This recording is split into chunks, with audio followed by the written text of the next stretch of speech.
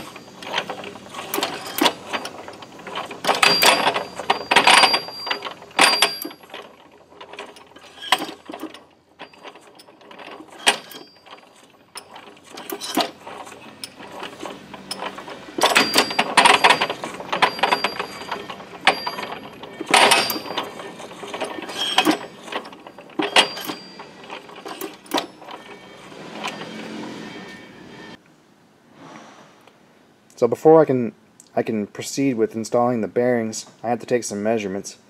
And the thing I need to check is basically the amount of crush on the face of the bearing. So this is the outer race of the thrust bearing, this is a spacer, and this is the outer race of the cylindrical bearing, and those get stacked up and pressed into the front of the headstock. And what we want is there's a bearing retainer that bolts on the outside here, and it holds the bearings tight against this shoulder. And we want 1/1000 to 1,000th and a half of interference. So that's our crush. And you cannot just take the old bearings out, put the new bearings in, and expect it to be correct. And actually, in this case, it's way wrong. So I just measured the width of the bearing, the width of the spacer, the width of the other bearing, added those up, and that's this number here, 3.2188. And then I used a depth mic to measure from this base to the bottom shoulder, and that's this number here. And this 60 thousandths is the step in the bearing retainer. So the bearing retainer actually has a step. This is the shoulder right here that presses against the race, and this comes up against the face of the headstock casting. So anyway, what you can see is that in the front I have right now 15 thousandths of crush, and at the rear I have a 35 thousandths gap. And the bearings aren't that much different from the old bearings, so I guess they just didn't even check that. And this is important. You got to have the right crush, because if you have too much crush, you can actually distort these bearings. And if you don't have enough, then the bearings can actually rotate in this bore in the headstock. This is a pretty light press fit. It's like 50 millionths press fit. And if you don't have something holding that bearing, it can tear the bore up pretty quickly. I actually had this happen to me once when I was in college. I was doing a project for a company, and they had a bearing journal line board, and when they line board it, they also machined this face, and they didn't check the depth after the machining was done before they installed the bearing, and there was a gap, and pretty quickly the outer bearing race destroyed the line board surface, and we had to have them come back in and redo it. So you got to check that. So you also need to check this spacer, and you want to make sure that the faces are parallel within about 1/10, or as close as you can get it. Alright, we've got the bearing retainers machined, and we're ready to put the spindle together. Alright, one more thing. This is the front bearing retainer, and this is the labyrinth seal right here for the front bearing. At the bottom you should see this drain hole, and that's for the front part of the labyrinth seal, which is supposed to seal out coolant and whatever from getting into the bearing. You need to make sure you clean that out. You usually just use a small drill bit. And if you haven't cleaned yours on your machine in a while, it's a good thing to do. The labyrinth seal won't work without the drain.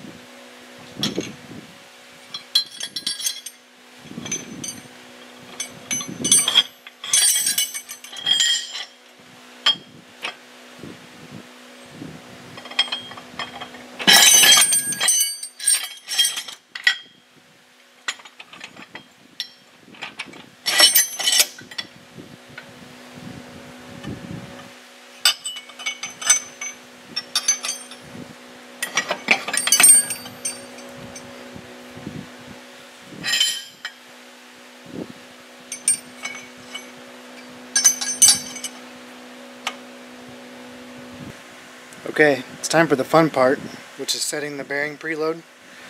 So I've got everything tightened up, snugged up, and at this time I've got about 2/10 of free play in the front bearing.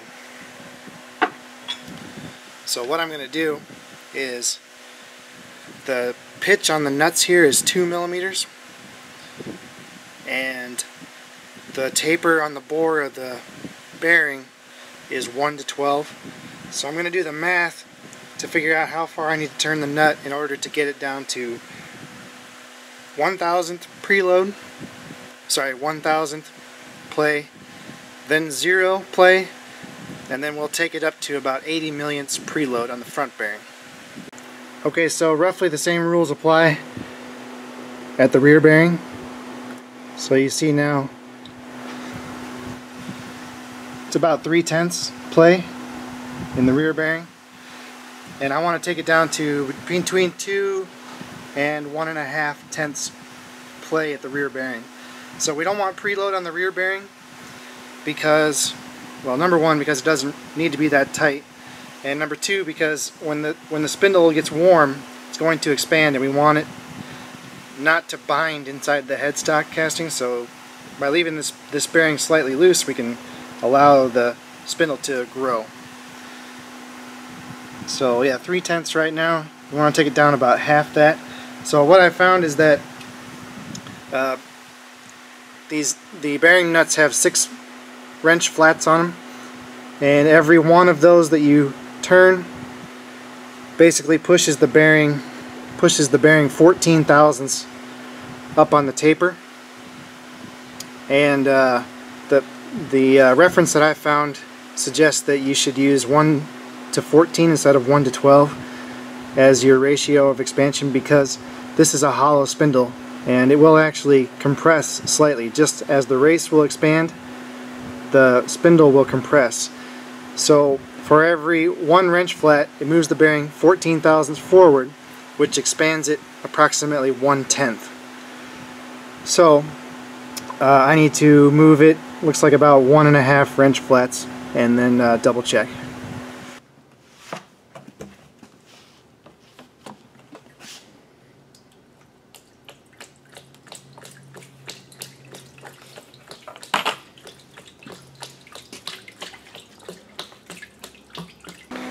Alright, I think everything's back together. I've got to put the backsplash back on and mount the chuck, and we'll take one last look inside before I put the cover on and start the run-in.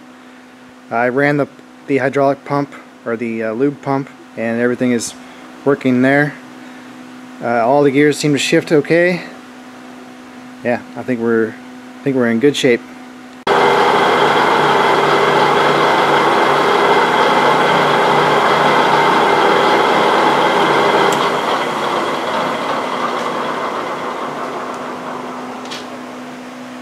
So I had to finish my bearing run in, but so far everything looks great. Temperatures are good, and it's substantially quieter, like substantially quieter, especially on a deceleration. It's never been this quiet.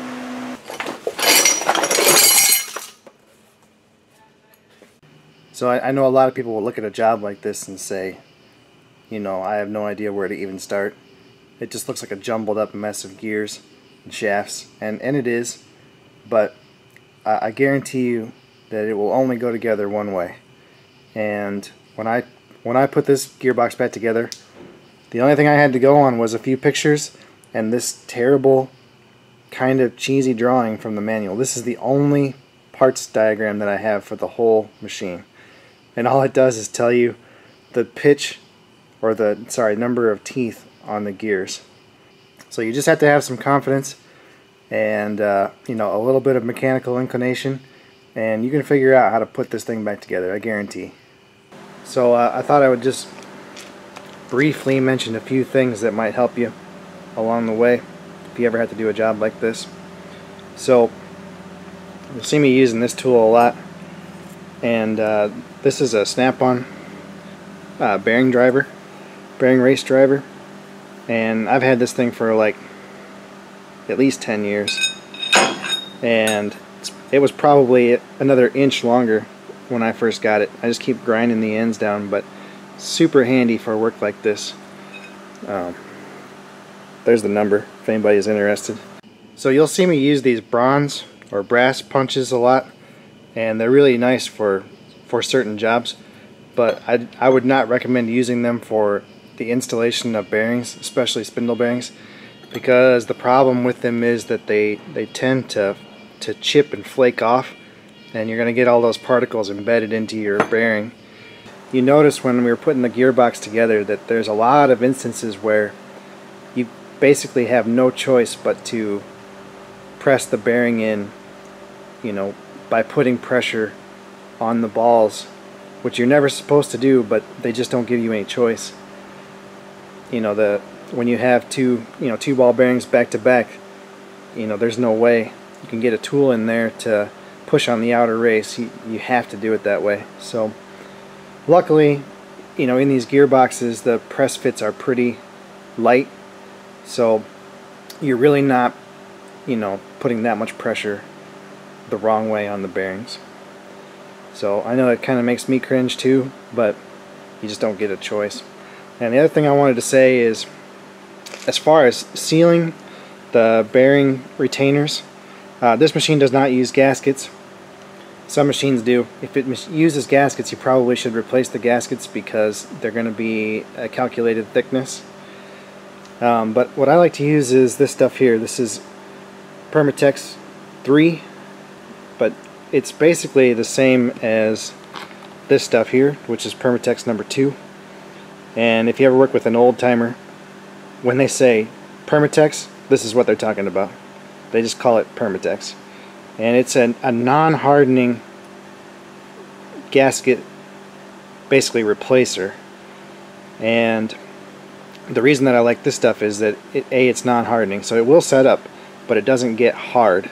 So it remains pliable, which is important for, you know, machines that go through temperature cycles. And then it's also much easier to get it apart if it doesn't fully harden. The other one that you can use too, this is Hylamar Universal Blue. It's basically the same stuff, but it's, you know, more expensive because it's for aviation. What you absolutely don't want to use is RTV silicone. RTV silicone has no business anywhere near precision bearings. It's terrible stuff. I hate it. So the other good thing about this stuff is that you can really get a thin film. So this stuff and the Hylamar both basically can be spread to a film that's 1/1000th thick, and that's what you want for these bearing journals, because you've done all the precision calculations to make sure you've got, you know, the proper amount of crush on your bearing. You don't want to ruin it by using some super thick gasket material. Alright guys, thanks for sticking around to the end of the video. I know it's been a long haul on this project. but I'm glad that it actually is done. So I haven't done anything to address the other issues that we found in the evaluation, you know, the wear in the cross slide and the alignment of the headstock. So I will do that, and that will be the subject of future videos. But for now, the machine's back together and I can use it, and that's very important. So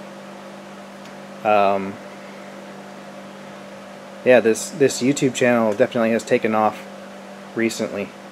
I can remember when it was extraordinary for a video to get more than 40 views, and yeah, we're doing a lot better than that now. I believe we're over 500 subscribers now, so yeah, things are really taking off. And you know, I never ask people to subscribe or, you know, like. If you want to, that's up to you. But please do leave comments. I like reading through the comments. I try to reply to everybody that, you know, asks a question or, you know, just has something to say that's interesting. So yeah, the comment system on YouTube is kind of broken, but we have to work with what we have. So thanks for watching, guys.